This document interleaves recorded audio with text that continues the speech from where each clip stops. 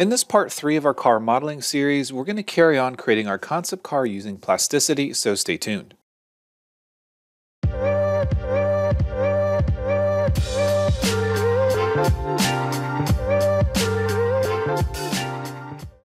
Hey everyone, this is Matt with Learn Everything About Design, and in this video we're going to carry on with our car modeling series in plasticity, and we're going to carry on from the last video where we did the major portion of the side of the body, and we began adding a wheel flare, basically the section where it's going from our wheel arch and it's flaring down to the rest of the car. Now, this is very bubbly and it doesn't look great, but that doesn't necessarily mean that it's a complete loss. It means that we can do a little bit more work, we can make it look a bit cooler, but right now it just doesn't really have the look that I'm going for. So what I'm going to do is I'm going to get started by first selecting all the faces we created. I'm going to go ahead and work my way over here, rotate this around, and we're going to do Alt-J. Now what Alt-J will do is it'll allow us to get rid of that and hide it. And then what we can do is we can start to create our own flare. So basically recreate it, do another one. And before I get to that point, I want to address this section here. So I don't really like what's happening here. So I'm going to do Alt and J on that as well. I'm going to hide it. I don't necessarily know if I need it or not. But from that fillet, we're going to go to our edge selection. And I want to go from here down to the bottom and create a loft. Now at the bottom, I'm not really worried about tangency, but as I mentioned before, when we did this one, it was straight up and down. It was perfectly fine because this one actually has some shape to it. It's going to be problematic. We can't just use a loft with tangency because it's not going to go the right direction. So the way that we need to build this is with a blend curve. I'm going to start from here. And let's rotate this around. And I'm going to come down to this edge. And let's bring back our all selection so we can see the vertices. I'm going to go to 0 on that, to 1 on that, G1 continuity. And that looks a bit better. So what we can see here from the side, it is traveling the direction we want it to. So right click to accept. And we'll repeat that process. So we'll go from there down to here. This one is going to be at 1.0. This one will be at 1.0. We'll do G1 for both of them, and we'll say OK. So now what this allows us to do is with our edge selection, we can loft from top to bottom again. The bottom is going to be G0 continuity, and we're going to use these as our guides. So now that gets us that flare that shape that we want. So I'm going to hide this. I don't know if I need it. I'll hide the curves just in case, but I do want to join these together. So when we look at it from the side, it still kind of looks the same, but from the back, it's a much more gradual taper. And now we can start defining what this shape is going to look like. So I've sort of divided up this in a couple of sections. So using my edge selection, I'm just going to try to loft between these again. I don't really want tangency here, but I'm looking at the rest of that blended shape. And I like the way it looks. I'm going to try G2 continuity. Now G1 is going to be just tangency direction. G2 will actually take into account the radius of curvature. The problem that we're going to run into is maybe down here it might create an inflection. So G1 is probably going to be our best bet. Let's just double check over here. And really what I'm looking to see, I want to make sure that this edge doesn't drop below. I don't want it to dip in and then come back out. One thing that I could do is instead of using 1.0 for my continuity, I can reduce these values to say a 0.5. And that's going to lessen the influence it has. This first one doesn't matter because that first edge is G0, just connected. But that will keep us from dipping back here. I think that looks okay. So I'm going to accept that. And if we take a look at the other bulge, so you can kind of see that's the first one we made and the second one, and kind of get an idea of the difference between that shape. And I like this blended shape a little bit better. I'm probably going to end up rounding this off, probably with a fillet at the end, but I like that shape a bit better. Another thing that I want to do is this transition here. I'm okay with it down here, but I really don't like the sharp transition. It's straight down and then back. So I do want to take care of that. I'm going to hide the wheel. The wheel's not really important to what we're doing. That'll maybe give us a little bit better visibility. So I'm going to take this section and Alt and J, just like we did before. We'll hide it. And then we will once again use Bridge Curve. And we'll go down to the bottom here. That'll be 1. This will be 1. We use G1 continuity. Say OK. And repeat the process. So this will be 0 in this case based on where we selected. This one will be 1, and again we'll use G1 continuity.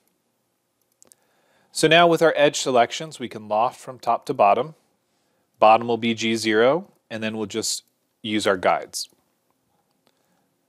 We'll hide this in case we need it again.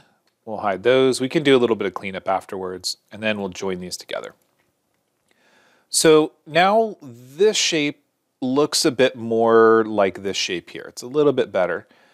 The fillet is going to disappear because this all has a nice smooth flat transition, which is fine because that's how we essentially want it.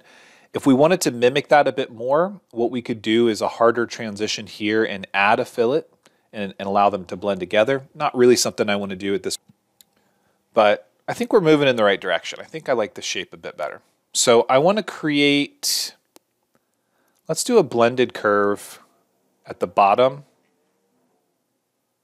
Here is not going to matter. We'll do G0 on the end. We'll do 1 here. We'll do G1, and we're going to set the tension to 0.5. And right click to accept. Now hopefully if we're lucky we'll be able to loft between these and we won't have to do a bunch of those intermediate steps. So let's give it a shot with our edge selection. We're going to loft from here to here, and then we'll hold down Shift, and we'll hold down Shift over here. We want this one to be G0. We want tangency at the main body of the car, and then we'll get rid of this at the bottom.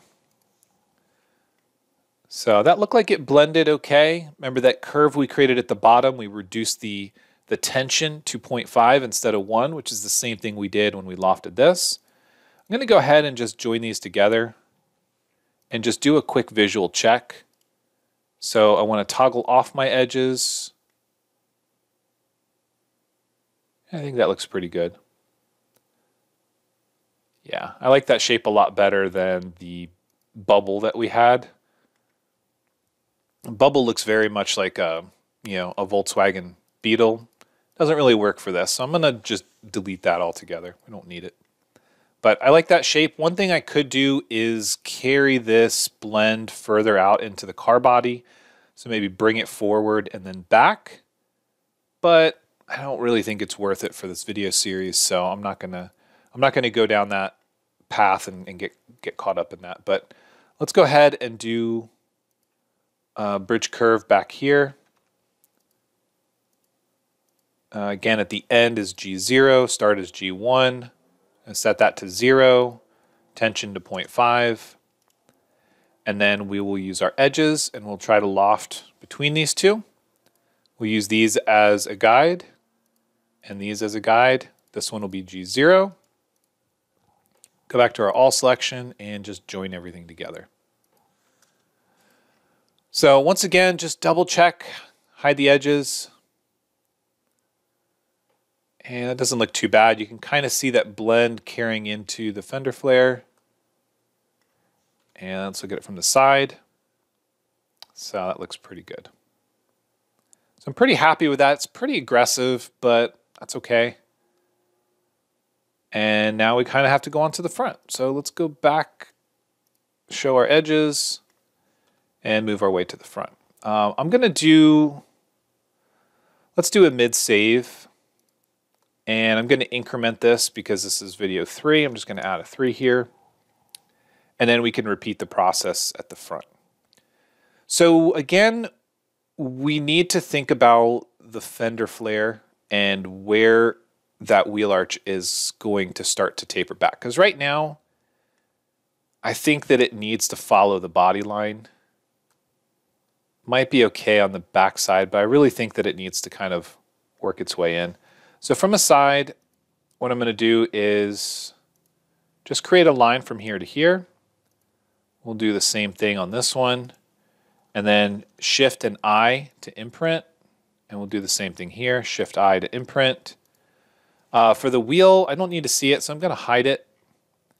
Get rid of these curves. And basically all I'm trying to do is break up this arch. So I'm going to select this bottom piece, Alt and J.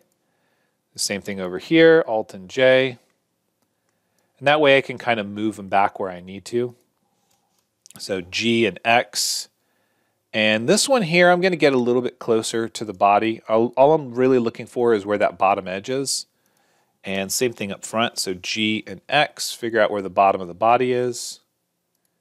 Maybe put it somewhere like that. So that way it'll give us something to blend to. And we'll worry about that in just a second. We still need to cut away the rest of the fender shape, but I'm going to do a blend curve. We'll go from here to this one. So that's going to be at 0. This one will be at 0. G0 continuity on our second selection, and G1 on our first. And then we'll repeat that process. So here to here, this one will be at 1.0. This one will be at 1.0 as well, G0, G1. And to our edge selection, we'll just create a loft. G0 at the bottom, and then just select both of our guides. And then we can get rid of those. So again, the main reason we did this is because we want to maintain that shape, but we also want it to blend back into the body. So we got to do the same thing at the back. Bridge curve, G1, G0. This is going to be 1. This is going to be 1. And then repeat the process. So as you can kind of see, bridge curve is a pretty common tool that we're going to be using, making sure that we understand continuity. The edge selection, we want to make sure that we are sort of comfortable lofting from one to the other, selecting those, and getting rid of that, and getting rid of that. Whoops. Getting rid of that. Now we can join these together. Once again, they don't have to be joined together, but it can be helpful. So we got a bunch of extra little surfaces from the back. I'm going to delete them because I don't really need to see them. And now I need to decide how this front wheel arch is going to blend into the rest. And at the back, we did a fairly simple shape where we just took the shape of the wheel and we kind of expanded it out. I want to do something a little bit more elaborate, which I may regret, but I want to start by making it a true arc here. So I'm going to duplicate that. So Shift D and then scale it out until it's relatively close to that top edge. And then instead of wrapping it back under like we have here, I'm just going to take this and I want it to be somewhat tangent. So what we're going to end up doing is making either bridge vertex or bridge curve. So I'll just go from here to here. This one's going to be at 1.0. G1 continuity can be G0 at the end. Right click to accept.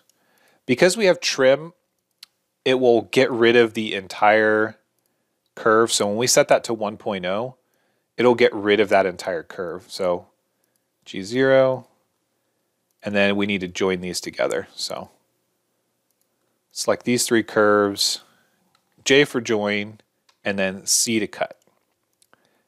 When I cut, that means this inside piece can just be deleted, and I can delete this curve. I don't actually need it. So now this is where we're going to blend. And I'm going to start by blending the top. So go from here to here. We'll loft G0 at the arch, G1 back here. But again, we're going to change the tension to 0.5. and it's this one here.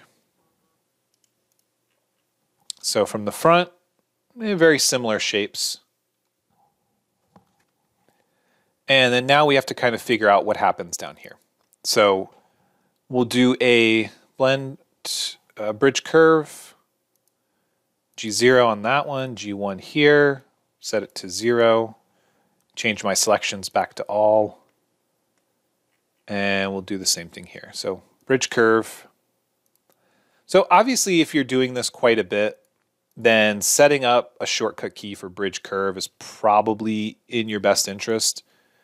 So any of the tools that you use constantly, bridge curve or rebuild or whatever, it makes sense to set those up. I generally don't worry about it. I'm not usually modeling under a time crunch, so I don't care too much about coming over here to click in most cases. But let's go ahead and create a loft from here to here, see if we can get lucky. So shift select all the edges on the side, and we'll do the same thing over here, making this G0. And that looks okay. So get rid of that edge at the bottom. And let's try this on the back as well. Maybe we'll get lucky here as well. So again, hold down shift, grab all these edges, G0 at the arch. And I think we lucked out there as well. So back to our all selection, and we'll kind of join everything together. J and J. All right, so once again, let's hide the edges and just take a quick look at what we've done. I'm going to take this entire thing and mirror it to the other side just so we can kind of get a feel for it. Make sure that we are looking at it with perspective, which is 5 on the keyboard. So if you look at it from the front, you would want to see it sort of twisted like that.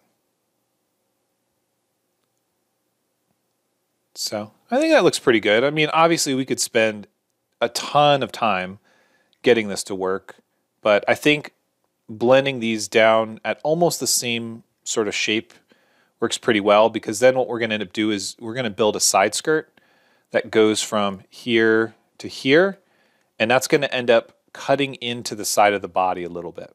So that side skirt is going to help us with some of that blend. I think that probably keeping the front and rear flares very similar would be best for a concept. You know, so flaring these ones out, probably should have done the rear the same, but again, it's just a concept. We can always change our mind and make changes later. Maybe taking this all the way out to the front, in the front would be a good idea, but I'm not too worried about making changes right now. I think this is a great starting point. I want to try to keep these videos between 20 and 30 minutes and not get too bogged down on a lot of details. Since we're right at about the 20-minute mark, I think that's a good place for us to stop. But I am going to lead into the next video slightly. So if you want to continue to play around, you can. And the way that we're going to do that is we're going to use a line to go from one wheel arch to the other. And this is going to be sort of the defining shape of the side skirt. So we want this to, let's see, we'll rebuild this. We're going to scale those a little bit closer together, GG to kind of bring it up. And we're going to use this as sort of the defining line, and we can make it more aggressive if you want to, but this is sort of the defining line for that lower wheel arch. And what we're going to do is we're going to take this as the bottom edge, and we're going to make one a bit higher, I think. As I've mentioned probably in this video and the others, we're going through this in real time together. So I haven't pre-modeled this car at all. We're just kind of exploring the shapes, because that's what we end up doing. That's kind of why I didn't want to do this series with a blueprint and trying to replicate a real car, because in most cases you're probably making your own designs as opposed to trying to model something that already exists. There are plenty of different software packages out there that you can use to model cars or model pretty much anything. And the benefit of Plasticity is really in its ability to be non-committal. Like it's a direct modeling approach, so we can make stuff, kind of see what sticks, delete it, try again, and so on. So that's the main reason why we want to use Plasticity for something like this. It's not, I'm not going to lie, it's not the easiest program to model a car with. There are intricacies, things that we need to sort of know and work on, but it still does give us the freedom to make these shapes. So we're going to scale these together, G, Y, maybe put them back here. And what I'm doing is I'm moving these in X, kind of pulling them in a little bit, because I don't want it to just be a straight line. But once again, what we're going to do is we're going to kind of figure this out next time. But let's go ahead and do a quick patch just to make a surface in there so we can kind of get an idea. I don't know if this is truly it, so I'm going to hide these curves instead of deleting them. But it gives you an idea of the shape if we hide the edges, and so you can kind of see what we're working with. It's not connected. The upper edge is just open there, so we still have work to do in terms of building that shape out. But it does give you an idea when you look at it from the side, kind of what we're doing. So I'm going to go back to that clay model. Gives us a pretty good look. Okay, well, so that's it for this video. I know I just spent the last couple minutes rambling, but if you have any questions on what you've seen so far, please let me know. As always, thanks for watching, and we'll see you in the next one.